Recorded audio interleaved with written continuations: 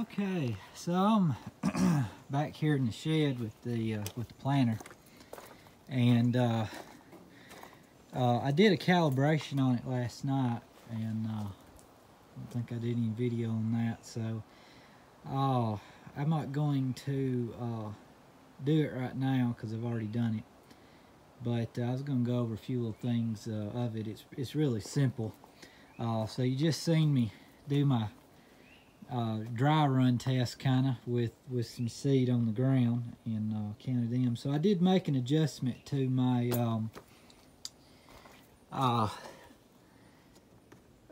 seed meter brush, that part of that sticker right there. So in my calibration, I'd played with it between that top center one is a I know you can't see it, but the top center one right there is a 3, and this one over here to the right is a 2.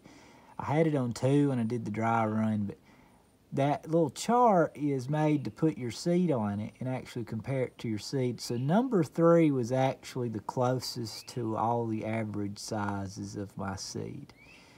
There is half stuff notches in between there, so there's like a 2.5 and a 3.5. But that little lever right up in there, I adjusted back to 3. So that's where I'm going to leave it, because that seems to be the best spot for it. But so pretty much I've got seed in the boxes from last night. So there's the corn seed, and that is the decab seed.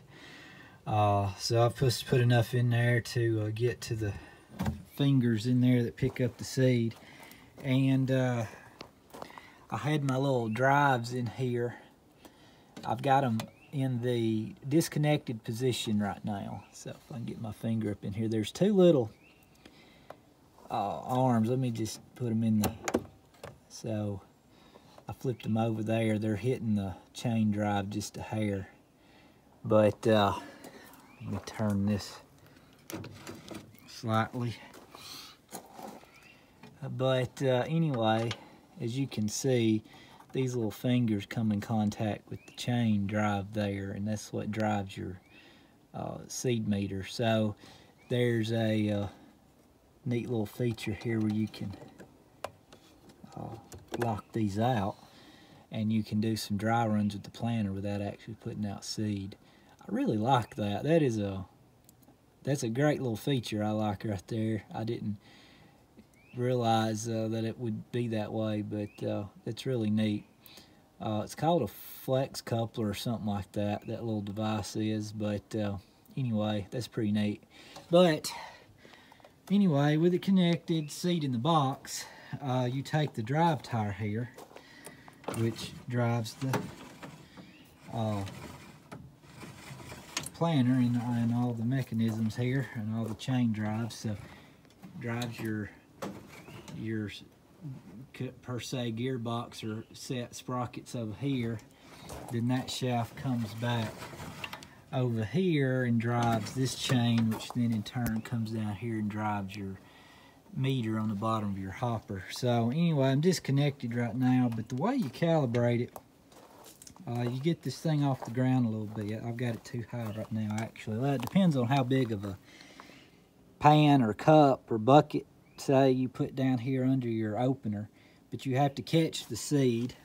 Of course, you have to prime it, I call it, first. So pretty much you put some seed in there, put you a pan under there, each one, to catch them, and rotate this wheel several times and make sure you got a steady count of seed. That gives the fingers all time to pick up seed.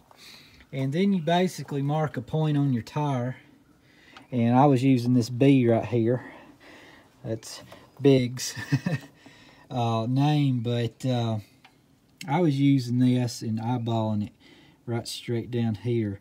But basically, once you get it primed and everything, put some empty containers under there to catch the seed under the openers, and you turn this wheel 2 times. So just turn this wheel 2 revolutions, and then you take your seed out and count them. And I was counting anywhere from like 26 to 29, 28. 28 seed was what I was looking for. The calculation is the number 180 divided by the number of seeds you count. And the number you get is the inches or spacing between the seed. So I was looking for about 6.4 to 6.5 inches. And I was ranging with my numbers anywhere from a low 6 to a 7, somewhere in there. So that's where I needed to be. So the calibration worked out great using that method, and it's a lot easier than doing a seed drill. And that's it. It's just nothing to it. And I did several runs. I took an average of my runs and kind of looked at where I was. So I think for where I'm at here, I've got, as far as the seed rate goes, as good as I can get it from what I can tell. The only other thing I could do would be to change my drive sprockets here.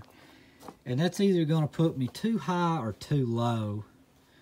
So that's the best combination to run for the rate that I'm looking for.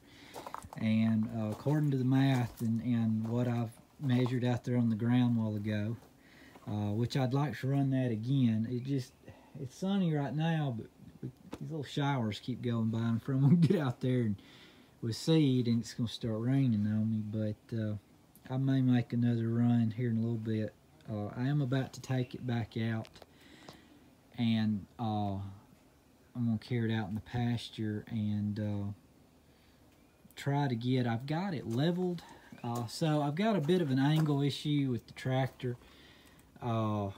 This point right here needs to be a little bit higher, I think, so that this thing would raise up level. It's not raising up level on me. The tractor's pointed front end down a little bit right now, but those wheels get real close to the ground with it picked all the way up, so I'm going to have to adjust it one way to transport it and adjust it back to level when I get to the field, unfortunately. And I hope I don't run any issue with my drag chain on that. The only other thing that would help, it would be a quick hitch, I think, because all the quick hitches I've looked at, the top hook part is down lower than where your top link pin's up higher.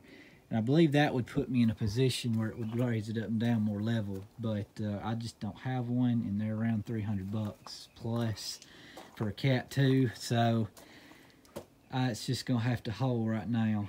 But anyway, I'm feeling pretty good about it. I'm sure he's already, all the chains and everything are oiled. I'm going to probably just lightly touch all the grease points that I see again, just to make sure they're greased well. And the next thing I'm going to do is put water. Actually, I guess I'll go ahead and do that right now, is get water in this tank, because like I said, the next adjustments I'm looking to make when I get out in the pasture are just seeing how deep I can get things to go, looking at where my no-till coulter is in relation to my opener, and my row cleaners. I want my row cleaners, I don't want them digging, I don't think, but I want them just where they're clearing that surface. So just scratching away the stuff at the top of the ground. So the field's dead, but it had some grass in it, of this real fine grass. I wouldn't say overly thick, but I'm going to need that cleared out of the way.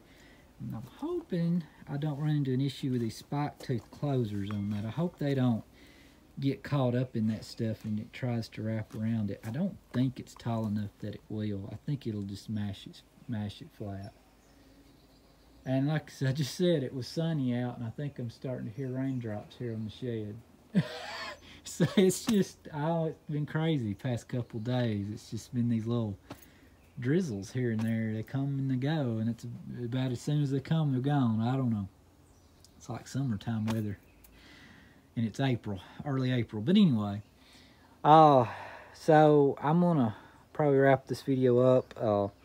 One thing I will be looking at here, and I did some research on this, and Mr. Biggs explained this to me. And with my seed drills, I always wanted this no-till coulter running, and I thought, and maybe for seed drilling with beans, it's the rule of thumb, but you wanted it going as deep as your opener or up to an inch deeper than your opener. But in this case, I don't want that. And he brought it to my attention, and I did some more research on my own.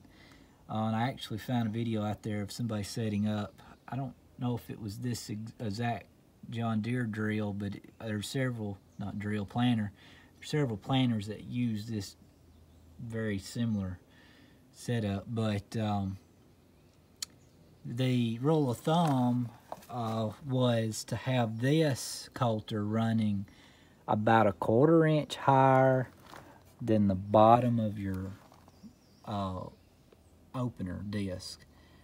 And the reason for that is with corn, and especially even more since I'm running the seed firmer back here, is if this runs any deeper, of course it's loosening that ground up deeper, it causes what they called a false seed bed.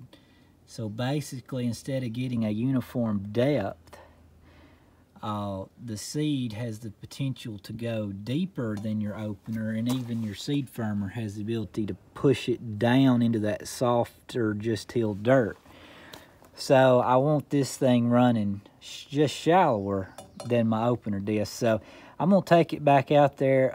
The method I seen, the video I seen, which I thought was pretty good, they got everything level, and they actually put a level under here and let it touch the bottom of the opener, and then they measured about a 1/4 inch gap between that level board or level, whatever you use, and that means you got this about right. So I want to see where this falls. I don't want to have to make an adjustment to it, because the adjustment looks like it's almost about a 1/2 inch. It might be less than that, but it's a pretty good adjustment. So I'm going to see where that's setting, and then get some water in it, get some weight, and see if I can't get the openers and the no-till coulter down a little bit, where I can gauge about where my row cleaner needs to be, and get that set approximately. So at that point, my hope is it'll be ready to go to the field, pretty much. So and the way things are looking, it's going to be the next day or two, and I hope to plant it all in one day. It's going to be a long day, but I hope to plant it all in one day. But anyway, thanks for watching. I hope these were informative. If you like these planters, go check out Biggs Farm Equipment. Look him up online and on YouTube, and he'll be glad to hook you up with one of these, or build your own custom one, however you want it. He's got several different options on that. But anyway, thanks for watching. See ya.